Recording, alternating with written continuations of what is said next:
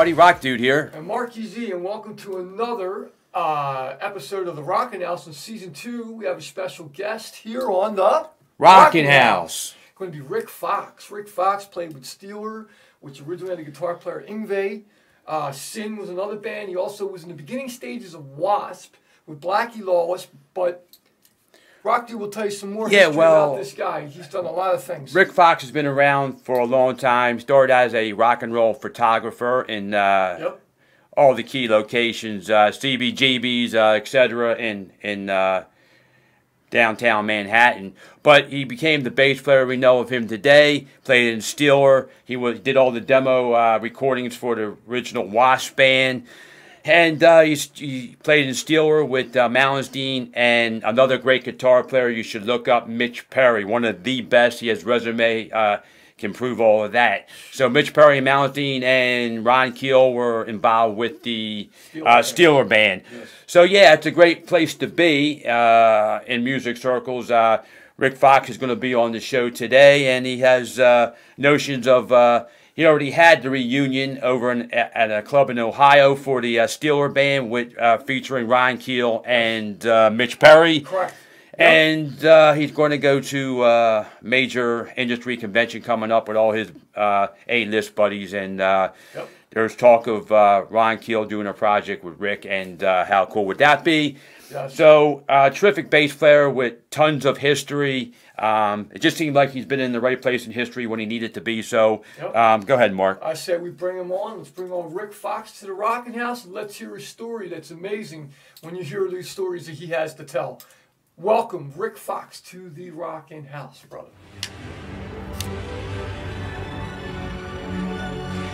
All right, this is Marky Z, my partner, Rock Dude, and welcome to Season 2 and another awesome episode of the Rockin House. The special guest I have today is Rik Fox. Rik Fox played in Steeler. He even played, I think, involved with Talus, I think you said. Of course, he played with Ron Keel and so many other projects. Rik, I want to say welcome to the Rockin House. We're glad to have you on the show to talk about all these great things that you've done in your life and your career in music. Thanks for having me, guys. Awesome, man. Awesome, brother. Let's start the show, Rik, with, how things started for you.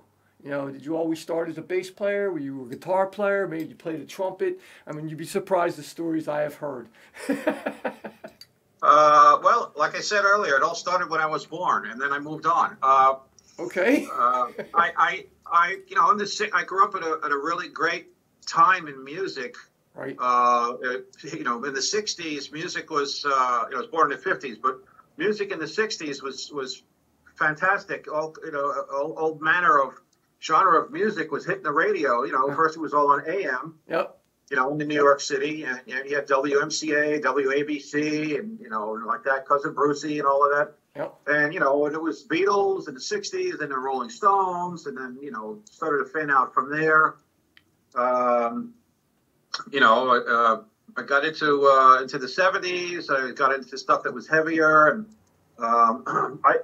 first I started out listening to Gary Puckett and the Union Gap. I remember that. Yeah. He was like the big crooner, but when you look at them on the album covers, these guys look so cool. They look like a gang. They're all wearing Civil War uniforms. They look like they belong together, and True. I was having a conversation with some people about this recently. If you really listen to the lyrics, I mean, they didn't write a lot of their own stuff. It was all written for them. Right. But a lot of the lyrics are like, nowadays would be like considered almost pedophilic. Oh my God. Older guy, younger girl kind of stuff, Yeah. Young girl, woman, and, stuff that women who are home by themselves while the husband's not working, they're listening to this stuff, getting ideas, Yeah. And it was kind of pushing the envelope lyrically. I mean, I'm surprised that stuff got on the radio. It's so suggestive. But after the Union Gap, Gary Puckett and Union Gap, the first two albums I bought for me, my cousin got me in my birthday in 1968 was Beatles' Rubber Soul. Okay. And the first Steppenwolf album, which had just come out. Nice.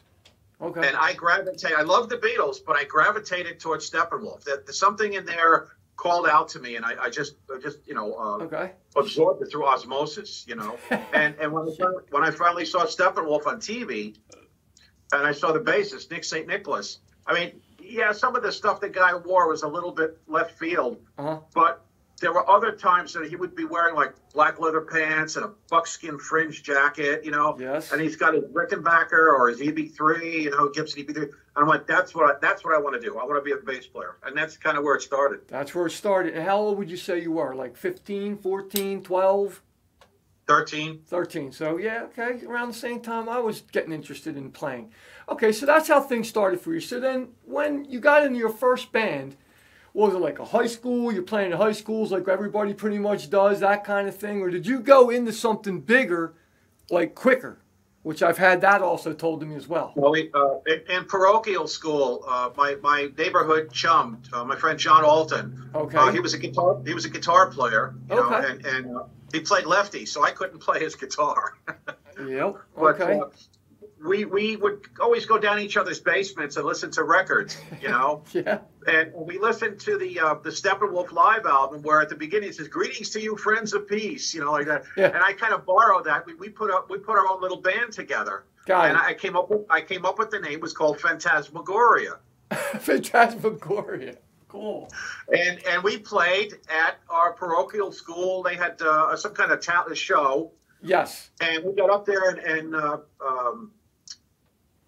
John played guitar. I forgot who played drums. There was a guy, somebody, I think I had tambourine. And I got up on stage. I went, "Greetings to you, friends of peace." And the kids are like, "What?" Wow. And we did, I don't know if we did an instrumental or something. We did some kind of song. And then, that was the first time I was ever on stage in the capacity of being in a band. Then it was all over from there.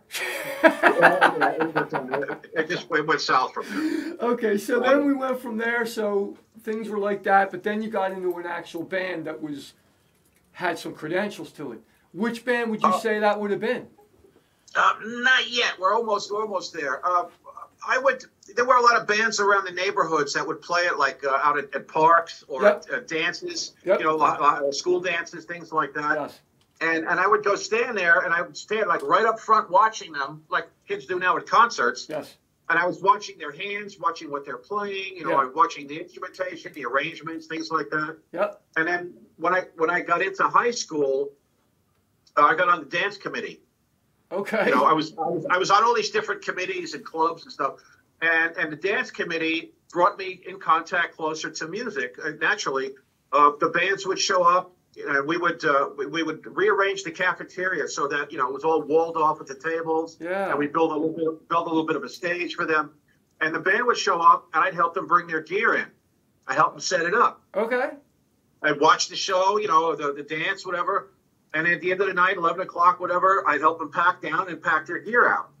Okay. So there's like the entry level roadie.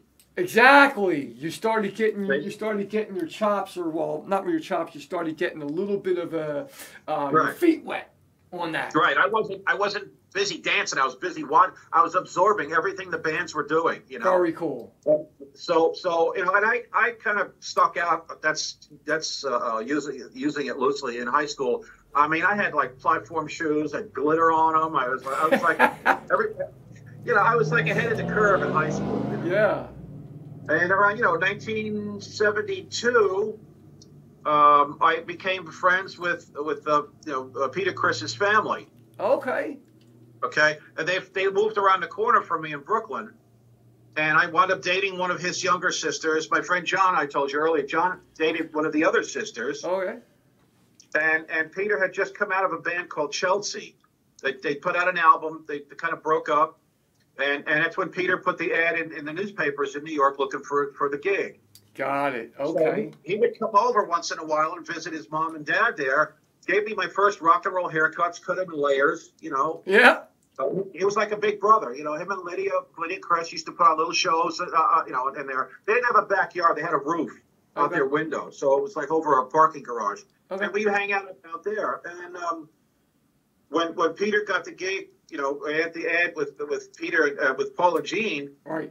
Then we were rehearsing 3-piece. Wow.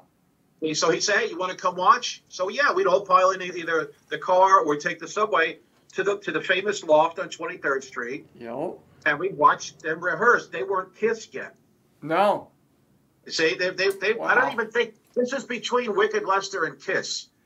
You know, they were out of Wicked Lester, but not quite Kiss. And we go watch them rehearse all the time. So I had a bass at this time. I got my first bass when I was 13 from my mother's second husband when she got remarried. Okay. But I would play down in the basement, but I had no formal musical education. Right. You know, I didn't know what I was doing. I listened to the records and trying to copy what I was hearing. I didn't know where A was. I didn't know where C was. I didn't know the fretboard at all.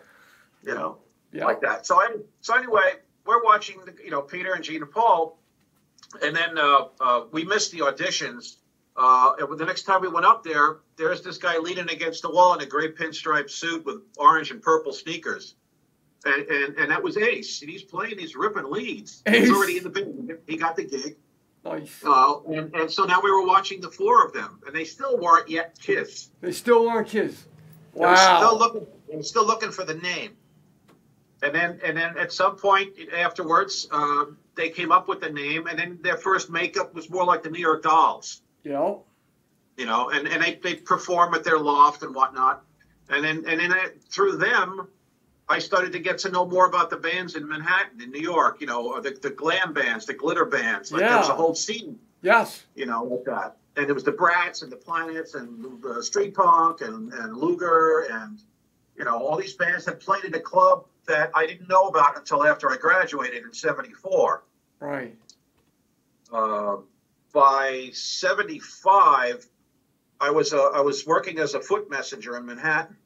Okay. I was right off of 52nd and Madison, in the Madison Avenue advertising area. Okay. So I worked for a company that did a lot of printing work for newspaper ads. Oh, all right. So I was a foot messenger, and I had to go back and forth to all these different offices, pick up their work, bring it to our place. They'd work on it on the negatives, and then bring it back. Like that. So a few blocks away on 55th Street was a coin management. So, that's where Kiss's management was, and while I'm going to jump back and forth here. While I was still in high school, we went to see Kiss play at the Diplomat, which is where Bill Aucoin saw them, and we convinced him to stay and see the band. Wow. We saw Kiss at the Coventry, and recently we all saw the A&E biography on Kiss. Yep. Right. So some of my pictures were used in that biography. That's awesome. Yeah, I got contacted by Kurt Gooch, who's a Kiss author, and they licensed 4 of my pictures from Kiss playing at the Coventry to be in the A&E biography, which is pretty cool, considering how I've been overlooked for decades by all of these other Kiss authors. I remember you posting something about that, and I grabbed some of those pictures because I want to put it in the video. So we're going to let people see about that, if that's okay by you. Yeah. I have the pictures from the Fillmore East show. Yeah. I have pictures from Coventry. I was one of the only people who knew all of their cues when Gene was going to spit the fire, when this one was going to, Wow. So I had the pictures, for that at that time. That's amazing. So anyway, but now we're getting to what you were asking me about my first bands and stuff. Yep. So I'm sitting out on Park Avenue, in front of the Seagram's building, and there's these 2 fountains, and this girl walks up, and she looks at me, she goes, "Hey, you have the same haircut I do." It was all spiky. Yeah. Spiky and layered, Yeah. Well, we were all copying, if you remember, the Rod Stewart and the Small Faces album, Not As Good As a Wink to a Blind Horse. Uh-huh. Okay, you look on the back; they had these rooster haircuts. Oh yeah, he was known for that. Rod Stewart. Right. They were one of the first bands on the wave to do that, and all the New York bands were copying that. Oh, yep. Okay? That was done by Paul McGregor out of England. He was cutting all the rock stars with that layered haircut. Yep. And then he brought it to America, and he was cutting, Warren Beatty, Jane Fonda. He was cutting the stars' hairs. That's how the layered haircut came into America. Okay. And wow. So anyway, this girl says, I go to Max's all the time. Have you ever been there? And I said, "What's Max's?" And she goes, "You never been to Max's Kansas City?" And I said, "No, what is that?" She said, it's like one of the top rock and roll clubs in New York. Wow. She goes, meet me there, and I'll show you the club. And so late, I think it was later that night or something. I met her at the club, and it's like it used to be at the very end of Park Avenue, right where it was starting, like 17th Street. Wow. In Manhattan, and it was a restaurant, but it started out as a club for besides a restaurant, for it was like an Andy Warhol art crowd. Oh wow! Hoity-toity art crowd people. Nice. And little by little, rock stars started to hang out there. Alice Cooper, Iggy Pop, David Bowie. Wow. They were hanging out there, and Aerosmith got signed there. Alice Cooper got signed there. Frank Zappa hung out there. Wow. Bruce Springsteen got signed there. Bob Marley got signed there. So this place was like a legend. Yeah. Wow. Okay? So here I'm walking in for the first time, and it's like shoulder to shoulder. Wow. You know, it was packed. It was always like that.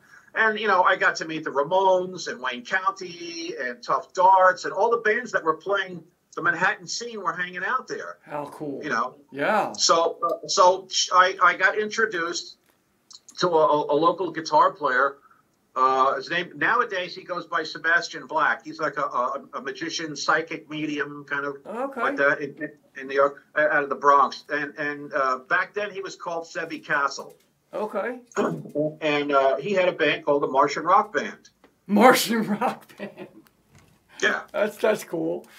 And he said, you know, what do you do? I said, I'm a bass player. I said, I'm not that great, but I'm a bass player. And he goes, well, we're looking for a new bass player. And he goes, you got this. This is the beginning of, you know, you got this look thing going on. Yep. I found through the rest of my career getting brought into various bands because of my look. Yeah. You know, I had something to bring to the table visually. Yeah. Oh yeah, that was big. Yeah, we got to talking, and he had me come up to the rehearsal loft. Okay. Okay. Manhattan had many different office buildings that had lofts in them. They were industrial buildings, you know. Right. Yeah. Some had sewing centers, things like that, and they were abandoned and used as rehearsal lofts for bands. Okay. And was it West 30th Street. It was 250 West 30th Street. It was a famous building. All these bands rehearsed in there. Okay. So I think we're up on the 7th floor, and you know, it's maybe I don't know, 20, 30 feet wide by about 12 feet deep. Okay. It's pretty small. Yeah. And you know, you have your gear set up on one end of the room like that, and I met the drummer at that time that he had. We replaced him, but you know, and he was showing me the songs. Okay. And he was, you know, and God bless him, he had so much patience with me. The stuff was really easy. It was really entry level stuff. Okay. You know, some of it was kind of like amped up doo-wop kind of 50s stuff, and okay. And space stuff and punk. We had a little fringe of punk in what we were doing. Sebi called it spunk music, so okay. like that. You know, it was Take Me to Your Leader, Mr. Lady and Mrs. Man, Greatest Magician in the Galaxy. You know, just really oddball titles. Sounds like Bowie influenced to me, like David Bowie influenced type. Maybe a little bit in what became my look. Mm-hmm. Because you know they didn't really have a stage image. I saw them do one show before I joined. Okay. And Sebastian wore a purple jumpsuit. He had this huge silver box in the corner of the stage that he would come out of. You know? That had, you know, lights on it and stuff. It looked like an oversized refrigerator. He would come out of that. Funny.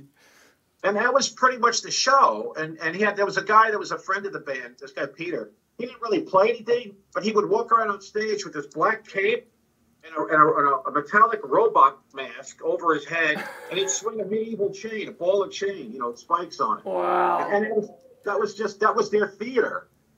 Okay. And I'm scrambling. I'm trying to look at who can I be in this band? What identity can I create for me? Gotcha. Now that I got the gig with this band. Yeah. And in the song "Take Me to Your Leader," you know, we'll play like a ba ba ba ba, and then stop, and he'll say the drummer is from this planet, and I'll go and stop. And go, the bass player, he's from Mercury, and I'm the greatest magician in the galaxy, like it. So I'm established as coming from Mercury. I see. Great. desert planet. It's not Dune, it's hotter. Okay, so who can it be? And my favorite monster, my favorite universal monster was the creature from the Black Lagoon. Okay.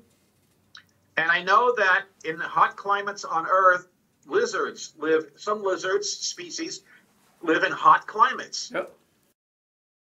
The stretchy black spandex bodysuit. I put rhinestones all over it, like shooting stars. I copied Ace Frehley's outfit from Alive. Oh, okay. Yeah. So I got these little shooting stars of rhinestones and things like that all over it. And I went out and got a pair of silver platform boots that looked like something out of Rollerball, and these pyramid cone studs. And it looked like Ace's boots, but shorter. Right. That's crazy. The boots on the cover of Alive. It's those little silver boots. Yep. I know exactly which ones. Yep. Right. And then, so I took a black eyeliner pencil, and everywhere my skin was exposed, I drew scales. From where it opened up at my navel all the way up to here, and I drew these scales. Okay. Right. Now I got scales, and then I covered my eyebrows in derma wax, and like up in here, the shadow, I did frosted blue. So it looked like Spock. Okay. And then, I tease the hair out, and I got silver streaking tips, and I go and hit a spray of silver in the hair. Okay. And then, all right, well, and it's like now I'm a cross between Gene and Ace. Okay. If you could morph those two together. Yeah. I'm visually seeing what you're telling me. Right now, and I'm in my basement. I'm sitting there looking in the mirror. I'm trying to put this thing together, and then Gene spits blood, so he's got red. I'm supposed to be from some other place, in space. Right. So I took green food coloring. Right. I put a couple of drops of green on my tongue. The whole inside of my mouth is now green. Oh wow! And I'm doing the whole Gene thing. That's great. Like that with green. Yeah. And on stage, Sebastian, he had a flying V, and he added 2 extra wings on the V. So you have this and this, and then down here, two more. He put them on before the show. Okay. He had like a 6th wing V. Interesting. Wow. And it was all silver. Okay. And he would shoot fire out of the end of his headstock. Holy shit! Wow. He knew where all the magic shops were around Times Square. Okay. So I said, how do you do that? And he showed me. And it was a thing called Dragon's Breath. Wow. And it's a powder. It's if you lay it on the table in a pile, you throw a match on it, nothing will happen. Okay. It has to be aerated in the air. Oh. And it comes with a little squeeze bottle, like a nasal spray squeeze bottle. Yeah. With a tube inside that would come all the way out. And when you squeeze that bottle and you shoot the powder in the air, I'm revealing magic tricks here. You are. But when you shoot this powder and you light it with a source, like a match or a lighter, it turns into this flamethrower. Wow, that's neat. Very cool. So he did that, and I tried to run him one better, friendly competition. One of my other comic book favorites was Spider-Man. Okay. Now, if you remember, Spider-Man would go like this in his palms and shoot the webbing out of his wrist. Yep. Of course. So here's me going, okay, now how do I do this? All right, I know how it works. So I got a cocktail straw. So I lengthened the straw out of the squeeze bottle. And I got a pair of silver lame gloves. And I secreted the squeeze bottle under the glove. Oh, wow. And I ran the tube up to the tip of my finger. Wow.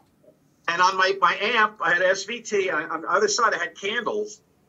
Nice. So now how do I get the flame to go from back there to out here? Well, there's another magic trick called flash paper. And it's real thin, like onion skin. You can almost see through it. Okay. It comes in a little pad. You tear off the sheets as you need them. Right. And magicians, you see them go like this with their hand. Yeah. And it'd be a fluff of flame out of their hand. Okay. Gotcha. That's what flash paper is. Neat. Very so cool. I would take the flash paper in my right hand, ignite it from behind me, from the amp. In the time it took me to go over here to in front of me, and then they would squeeze in my hand like this. So it looks like it come out of your hand. That was my ignition source, and they would shoot fire out of my finger. That's so cool, man. Well, I'll tell you what we're going to do. We're going to come back with Rik Fox and talk about these other bands he got into. Sin, Steel, many other ones, including Wasp in the very beginning stages, right after that.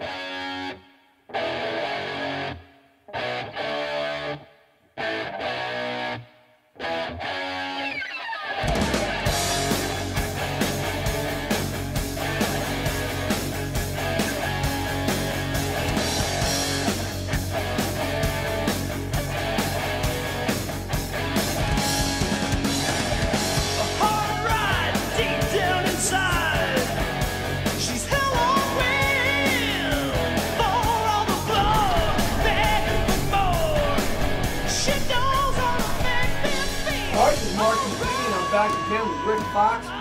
Wow, this is so interesting. All the things you've done, and there's probably way more that we could talk about, but we have so much time. So Rick, let's talk, Rick, now about, with Blackie Lawless and how from there you did some demo with him, I think, a couple songs, and then a couple of them ended up on the first Wasp album, I believe. Is that right? Well, what happened was he flew me out to California. Okay. I brought my bass, a bass head. I tore up my couch to use the foam to wrap the bass head in. So rock and roll, I love it. And yeah, rock and roll stories, and some, just some clothes, a little bit of clothes. Yep. So we get picked up at the airport by Blackie and Randy and Tony, and this guy who was driving them, Mike Solon. Okay. Well, Mike Solon is the guy who plays the bartender in Blind in Texas. In the video. Oh, yeah, okay. All right, Mike Solon, his brother Eddie Solon was Ace Frehley's guitar tech and their sound man early on. Wow. There's another degree of connections. Yes. Like that. Yes. Okay. Absolutely. So Mikey's car wasn't running, so Mike used to drive us everywhere. Okay. Okay. And we go down to Randy's studio in Buena Park, just spitting distance from Disneyland, and we rehearsed at an industrial room, nice. Building. And several bands rehearsed there. Right. Exciter with George Lynch and Mick Brown. I remember Exciter. Yep. Right. And we rehearsed at the back of the room and like that. Anyway, so I sit down, and this is like after the jet lag wears off. Yeah. Blackie took me out to the clubs. My first trip to the Troubadour, David Lee Roth. Wow. Later on, we go up to the Rainbow. We sit down at a table. Who comes over to sit with us? David Lee Roth. And I'm going, pinch me, Yeah, man. So David Lee Roth is sitting at our table my first night in Hollywood, Pretty awesome. I saw Punky Meadows there and Michael Diamond from Legs Diamond like that. Like, what are you doing out here, Yeah. Anyway, so after the jet lag wears off, we finally get down to business, and I sit down, and they go through the set, like 5 songs. Yep. On Your Knees, Hellion, Sleeping in the Fire, yep. BAD, and I think what did I say? School Days. It's like 5 songs. I watched them run through it twice. Okay. Now in my mind, I'm reaching back to the loft watching Kiss. Yeah. And there's like a direct connection. Right. Yeah. I'm with Kiss. I'm this kid in high school watching this band thundering in front of me. Right. Playing something I've never heard before. Right. Yep. Cut to 1982, February. I'm sitting in California watching this band thundering in front of me, playing something I've never heard before. Right. Only now I have an opportunity to get in it and play with it. That's the big difference. Yeah. So they run through the song twice. Okay. I get up, and they kind of get an idea how the songs go, and they're real easy stuff. Yep. You can from the first album. Yep. And I took them 2 days to audition for them to figure it out. After the second day, they went, all right, you got the gig. You're in the band. Okay. Like that, And then, so I was under Blackie's wing the whole time, pretty much. All right. I stayed at his rental cottage in Hollywood. Okay. The guy was starving. When it came time to pay the bills, when the guys would come to read the meter. Yeah. He would unscrew the meter. He would set the dials back. And then put the meter back together so it looked like nobody was living there. Oh, my God, man. I'm not going to say. I know somebody did that, too. In his library, Blackie had amongst the books about Nazis and how change people's minds about things. Okay. He had this book by Abbie Hoffman called "Steal This Book," Right. and it was all this anarchist against the right. how to counterculture stuff on how to get away with things. Yeah. And one of the things he learned in there was how to do this. This is before they used to put that little band that would seal the glass. Yeah.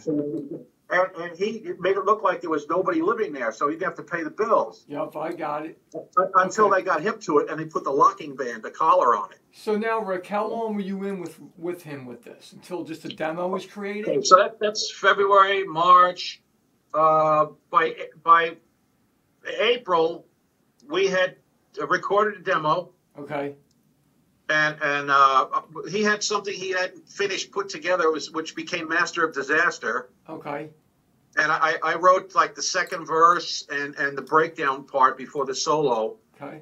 And then we had 6 songs, and we recorded them on a live 3-track demo. I don't know how that works, but there was no overdubs. Gotcha. Okay. And so Blackie was listening back to the demo, and he looks at me. He goes, "I'm really happy. This is working out fine. This is great." Okay. Okay.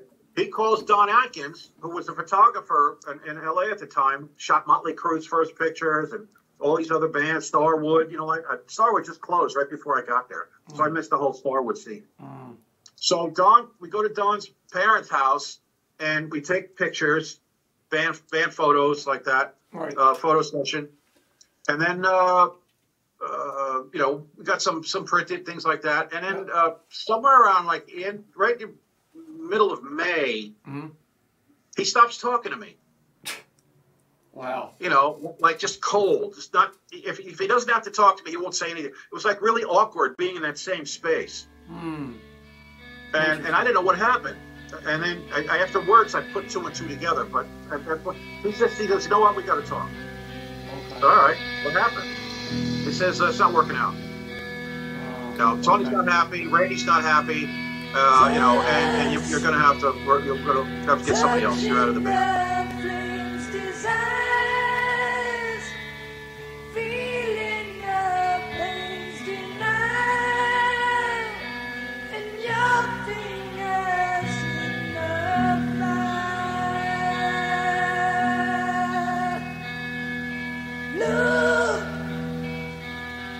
Look in the candlelight, seeing the flame of light, and my spell is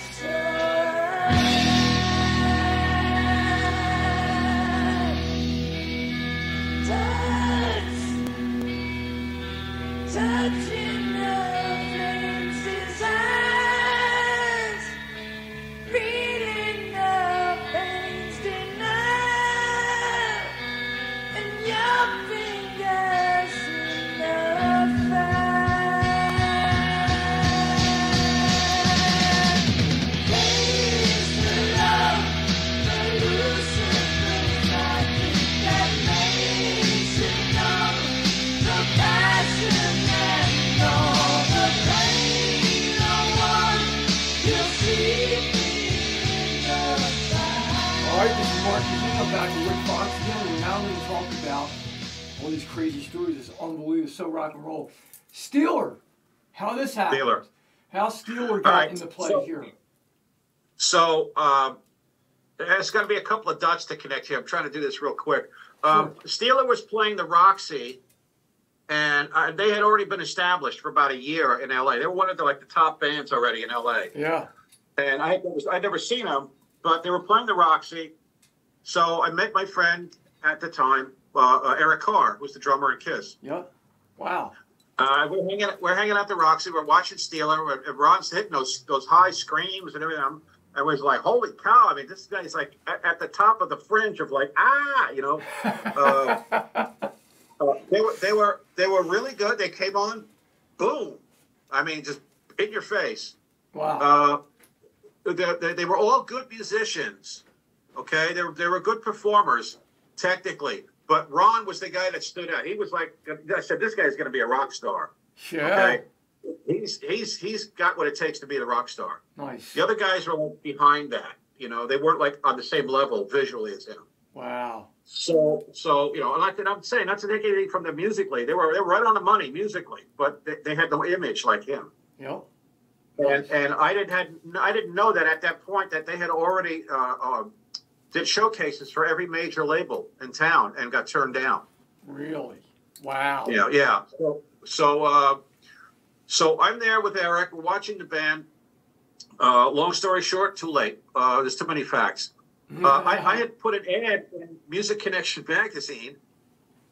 You know, bass player from New York. I was affiliated with Kiss. I worked with Thor. There's another one we forgot. I worked with Thor, like that.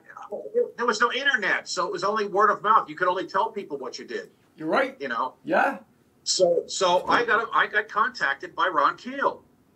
Right. Okay, and he says meet me at what you know became the Steeler Mansion, which was like an inside joke because it was 3 gutted storefronts that were encrusted with roaches. Oh my God. It was like poverty on steroids. So I walk in, and Ron's, you know, we go into the rehearsal room. It's the drum riser, and that's it. And I said, "Where's the band? Where's the gear?" Mm-hmm. He says, "Hey man, I fired everybody." I said, "The band I just saw at the Roxy." He said, "You fired the whole band?" "Yeah, man." I said, "You took a big leap of faith, you know." He says, "Well, we can only get to a certain level. I need to get beyond that level, and I couldn't get there with the band that I had, that lineup." Yeah. Oh wow. So he's, you know, I need a band that looks like we're already signed. We're like seasoned veterans, been on the road touring. That's the kind of band I need. Oh wow. And your name got mentioned to me. We saw your ad, and people talked around town about your look. There's the look again. And so I didn't replace Tim Morrison directly because the whole band was getting replaced. But Ron had already replaced the drummer, Bobby Eva. Mark Edwards was now in the band. Okay. That was the new drummer. And that became his business partner in there. So he gave me a cassette tape. He says, "Learn these songs. No promises. We'll talk from there." Okay. I took the cassette. I learned the songs. I wish I still had that cassette. I don't know what happened to it. I learned the songs. I went back. It's just Ron and I, one-on-one.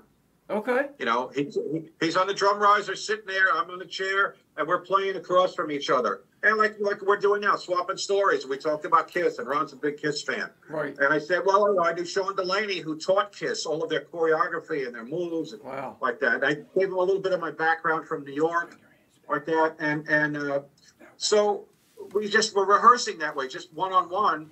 And then Mark came back. Mark was out in Texas. He came back from Texas. Right.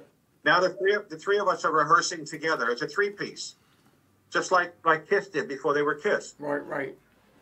And we're just getting tight. And this is where Mark and I this is the first time I really had to sit down with a professional, amazing drummer, and learn about what makes a rhythm section.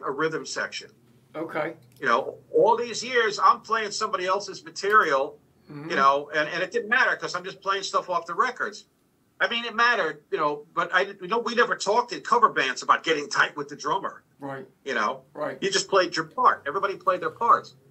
So Mark taught me about, you know, here's ahead of the beat, here's behind the beat, lay back, step up, you know, and what to listen for when you're working with a drummer. Listen to that kick.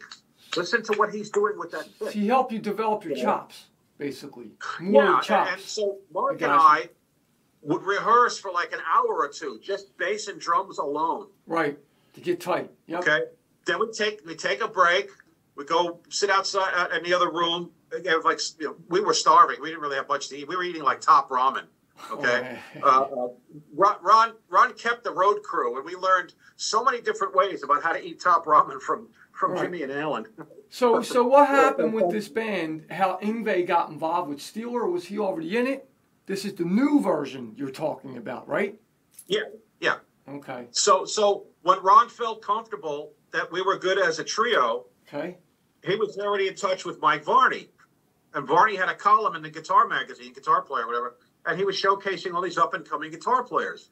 Gotcha. Okay. So Ron had already been to Mike Varney's house, and Varney gave him a bunch of cassette tapes to listen to. Okay. You know, and then he picked out Yngwie and one other guy, and we listened to Yngwie. It was like, holy cow, it's like Eddie Van Halen on, you know, on acid. Yeah. You know, and we never heard anything like that before. So No. we got a conference call, three-way conference call with Yngwie and Vardy and us. And Yngwie was like, yeah, man, I want to come to California. I want to come be in your band. I want to play with you guys, blah, blah, blah. He was like fired up. He was motivated. Right. Yep. And that was impressive. You know, the guy really wanted to be here and be in our band. I went, okay. Oh. So arrangements were made to fly him to the United States. Right. And we went to the airport to go pick him up. Almost a year to the day from when I first arrived for WASP was February 4th, 1982.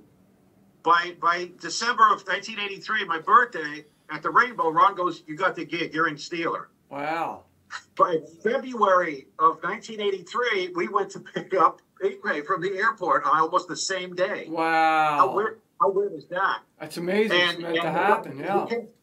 He comes down the ramp, you know, like this, flipping his hair, and, Yeah. you know, the Viking has arrived. You know? Right. Yeah. And something must have happened between the guy we talked to on the phone and the guy that's we're coming down the ramp. It wasn't like the same guy. This was 19-year-old piss and vinegar attitude. Oh, gotcha. Okay. I think he was trying to impress us. You know, I don't know. Maybe because he's younger. You know, he's got a pentagram, and he's into black magic and UFO and the paranormal, and you know, all of this. You know, Yeah. I got you. You know. Okay, so let's So look at anyway- some of what's behind you there about Steeler, and that says it right there. What you've done with this band. Like I see a bunch of Steeler stuff on the wall, which is really cool. And Yeah. something with Wasp, right? It looks Yeah, like before Wasp. Let me see if we can move the phone up. Pretty cool, right? Right there.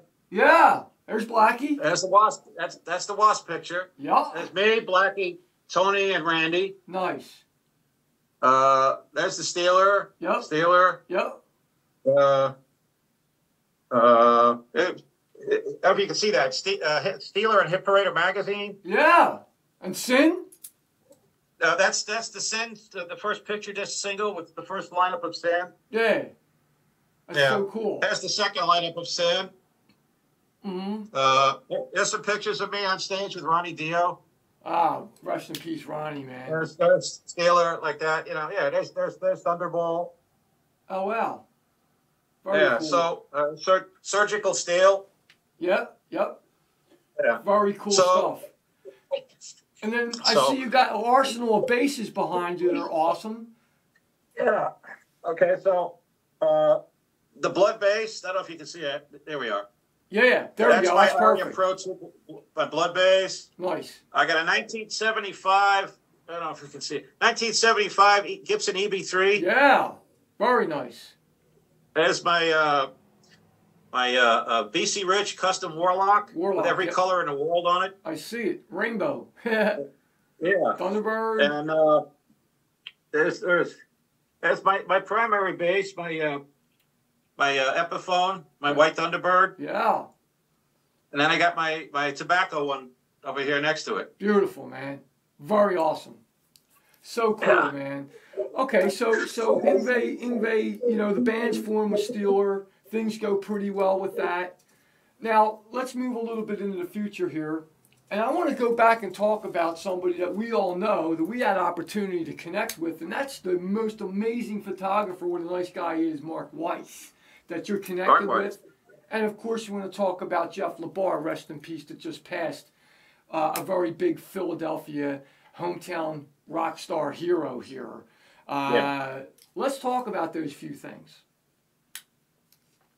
Well, I met Mark Weiss in the 70s when we were going to the rock conventions in New York and Manhattan. Nice. And he was a budding up and coming photographer. Mm-hmm. He started getting his first assignments from Circus Magazine, which I used to go visit to get when I was a messenger in Manhattan. Nice. That's where I met Gerald Rothberg, who was the editor. We're friends on Facebook, all Right. these years later. Yeah. And like that, and a lot of photographers would shoot concerts in the surrounding tri-state area. Right. And then we have these rock and roll conventions and everybody had their table and they're selling pictures of, and whatnot like that. Yeah, just like what he's still doing. Richie Rhino from Stars had a table and he was selling stuff, Nice. So that's kind of, where I hung out with Mark, and we were part of this little clique back there in Manhattan at that point. Very awesome. Yeah. And then you have an interesting story about Cinderella with Fred, right? Was it Fred Coury? Right.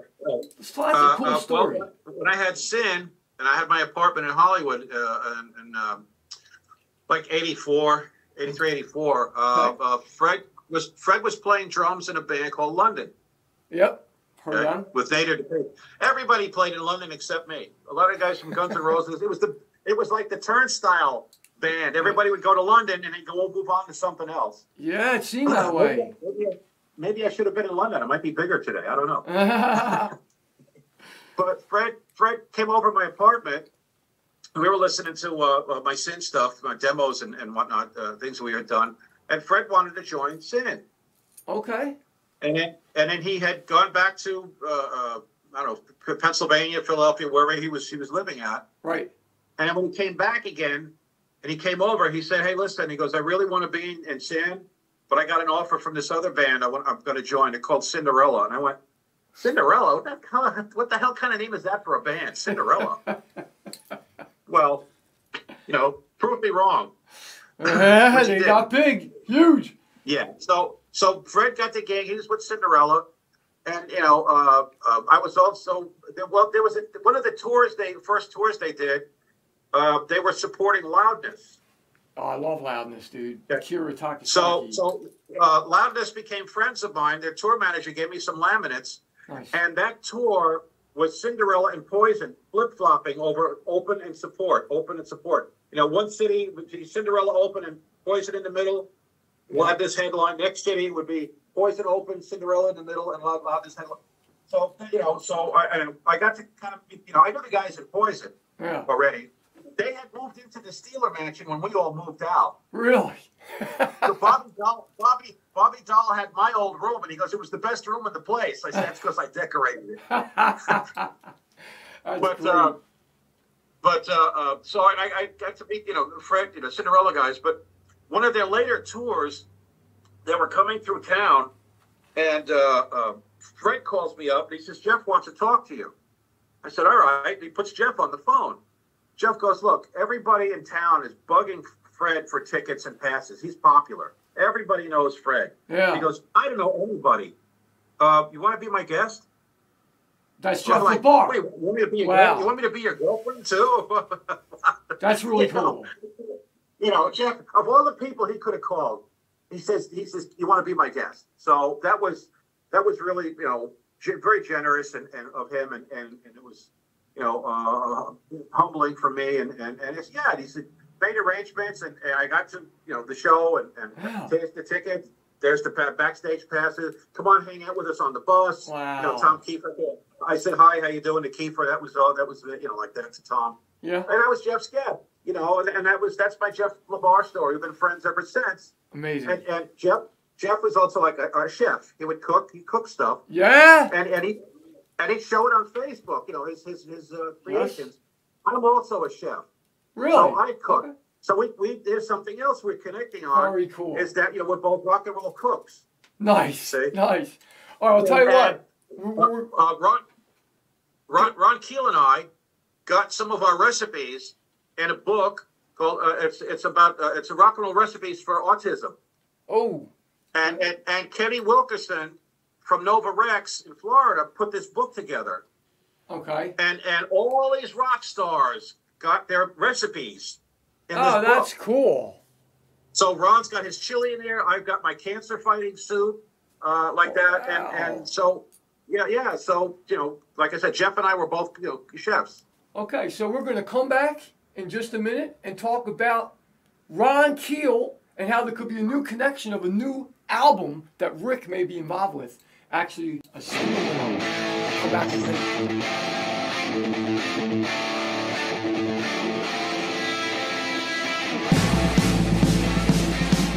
All right, this is Martin G. I'm back with Rik Fox, and we're going to finish up our show today.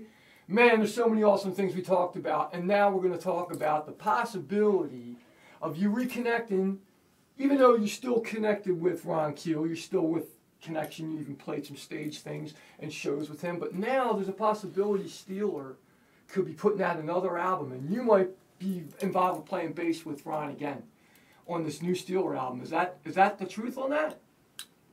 You know, I don't know all the facts. I don't know all the facts yet. We did the Steeler reunion, the reunion that people said would never happen.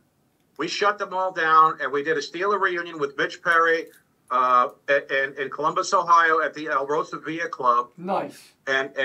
And we, you know, some of it's on YouTube, the rest of it's on Ron's Patreon channel. Okay. And that showed that the magic is still there. You know. Yeah. You know, when we went in to rehearse, Mitch hadn't played the Steeler material in decades. Right. We walked in the room, and we went through the set the first time. Ron turned around and looked at us. He said, "Boys, I'll see you in Ohio."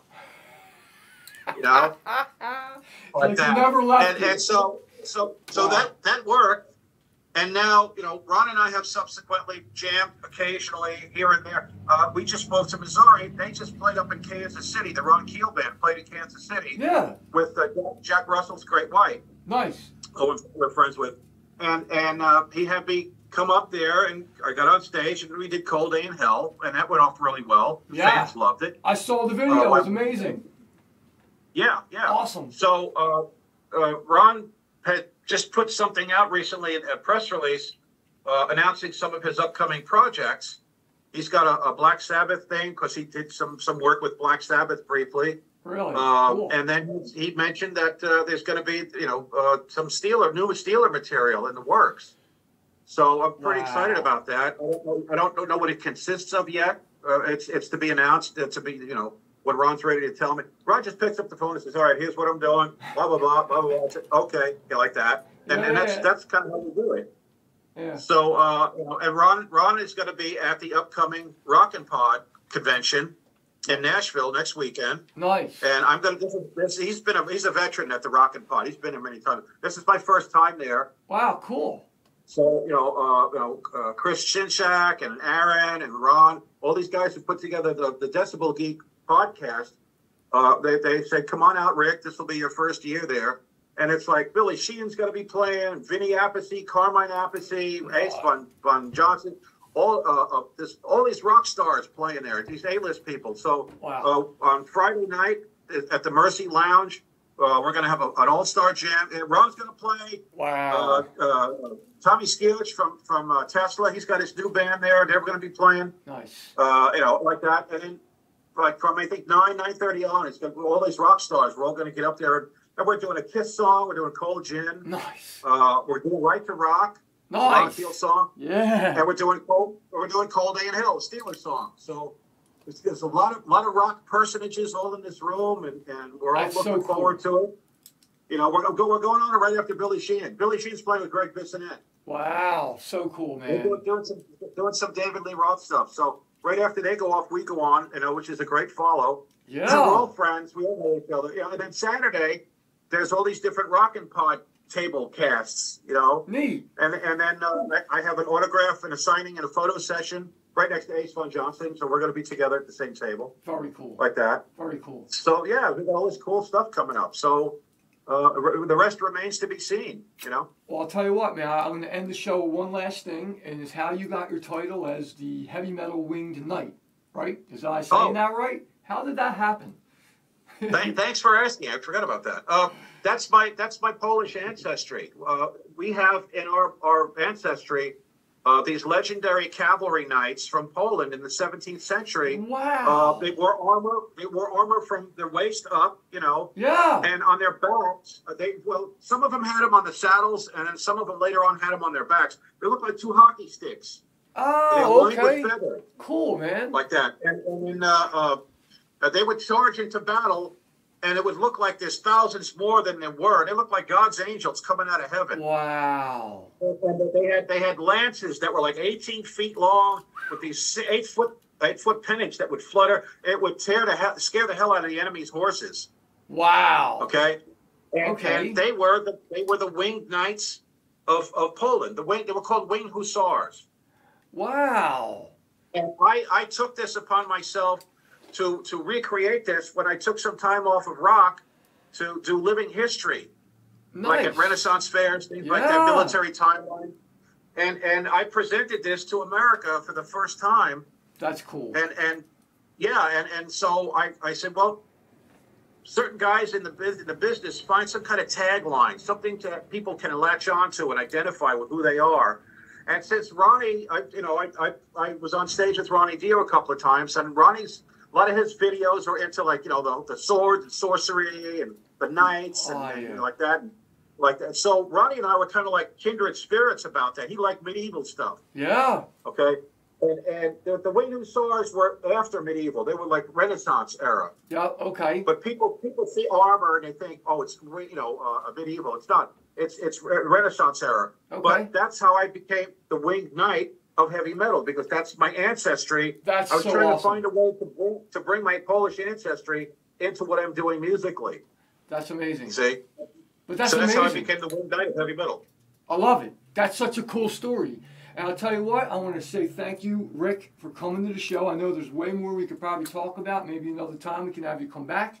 It was an interesting interview with you today. I appreciate your time.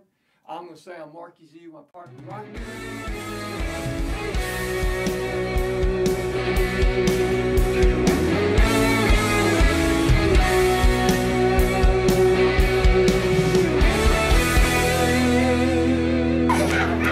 Rik, welcome back. It's great to see you. Thanks for being here.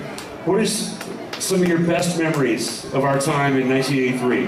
What was some of the things that really stand out to you that really made a difference in our lives and our careers? And the recording of the album or shows, or I know we played some big shows. As long-winded as I am, do we have time for all that? Oh no, your mic's off, so you're cool. Oh, you can use the man microphone here. Okay, that's it. You follow Rik Fox on Facebook, by the way. I love this guy, and we've been talking about this since about 2013, when the 30th anniversary of the Steeler album happened. And I thought we should probably get back on the horse and ride it one more time. And tonight's the night. We're here in Columbus, Ohio.